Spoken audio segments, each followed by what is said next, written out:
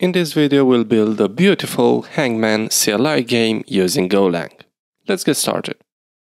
So I'm in my projects directory. I will create a new directory called Hangman. I'll cd into it and initialize a new Go module using go mod init github.com/myname/hangman.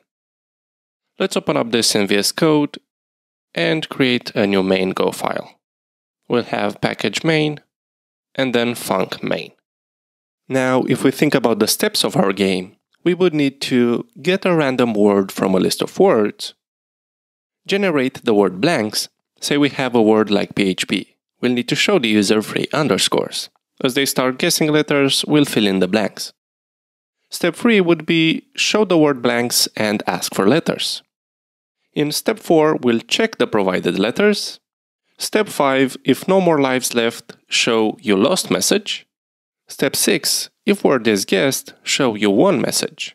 Finally, we'll have to repeat steps 3 to 6 until win or loss. Now for the first step, we'll need a list of words. So we'll have a words variable, which will be a slice of strings, and let's say we have PHP, JS, and Golang. What we need to do next is get a random word from the slice. We can have word equals words, and here we'll need a random number. But we have to be careful, that number cannot be bigger than the length of the slice minus 1. To get such number, we can use the mathrand package and call the int n function. This receives an integer and returns a random number from 0 to whatever number we passed in, but not including that number. So if we do int of 3, we would get either 0, 1, or 2, but not 3. Now, instead of hard-coding this number, we can get the length of the word slice. Let's print this out. Open the terminal, go run main.go, and here it is. Moving on to step 2, we need to generate the word blanks. We'll have a blanks variable, which will be a slice of strings, because as the user plays the game, we'll have to replace those blanks with the guessed letters. Now, to fill in the slice with underscores, we can loop through the word and use the append function.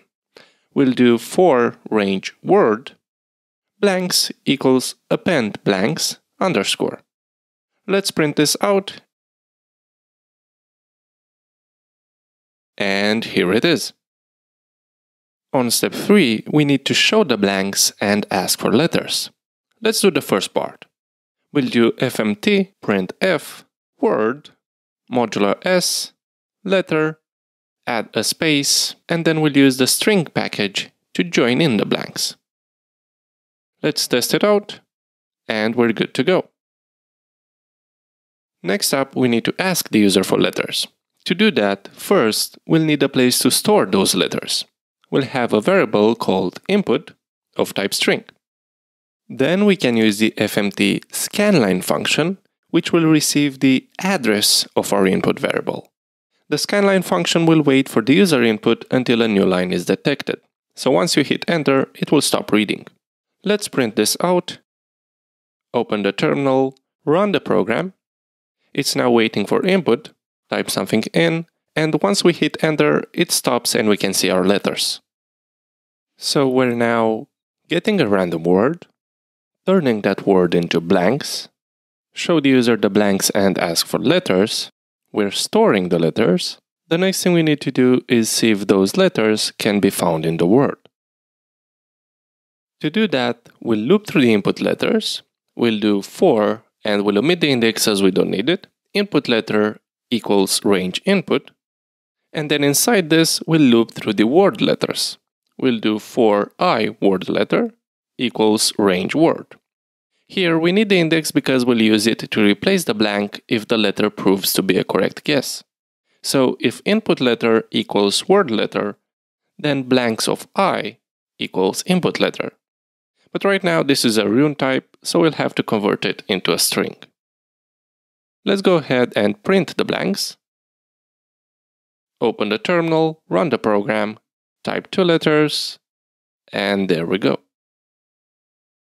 For step 5, we'll need to introduce the concept of lives.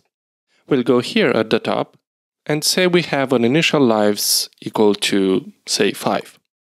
Down here, where we check the letters, we'll decrease lives for each incorrect guess. We'll start by assuming the guess is incorrect, so we'll do correct guess equals false, and then if the letter does match, we'll set correct guess to true. After we're done looping through the word letters, if correct guess is false, we'll decrease lives. Let's go ahead and print lives as well. Open a terminal, run it, type 2 letters, and now we have 3 lives left. Now, if lives is lower or equal to 0, we lost the game. So let's do fmt printf, and I'll add a heart emoji, 0, word, modulo s, sorry, you lost. And let's also add a /n for a new line, and then the word. Let's test it out. I'll run it, enter many incorrect letters, and here's our message. Then, for our last case, if the word is equal to our blanks, and to turn the blanks, which is currently a slice, into a string, we can use the strings package and call the join function. If these two are equal, we'll do fmt printf heart emoji modulo d for digits, word, modulo s, you won, congrats, and then a new line. Lives for the digits, and word for the string. I'll open the terminal, run it, and guess the correct word. Now, our last problem is that this entire code only runs once. We are only asked once for the letters, regardless of how many lives we have left. We need to keep asking until we either have no more lives or we guess the word. Let's fix this wording here. Go doesn't like Boolean comparisons. And then we'll wrap steps 3 to 6 into a for loop. Then we'll break once we're out of lives, or if we won the game. And let's also show the remaining lives when we ask for letters.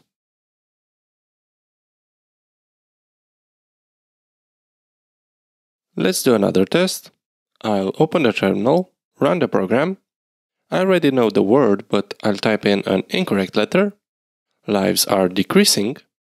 Type one correct letter, and then the entire word. Now, one improvement we could make is, since all our words are in lowercase, we could make sure that the input comes in lowercase as well. Otherwise, an uppercase letter, even though correct, will be seen as an incorrect letter. So we'll do input equals, and we'll use the strings package to lower and then pass it the input. And lastly, let's go ahead and grab a huge list of words from the internet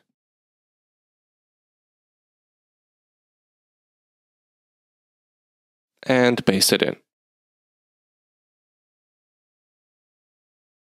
And since we have words varying in size, we could also vary our number of lives. Longer words might need a larger number of lives. We could do lives equals 2 times and get the length of the word.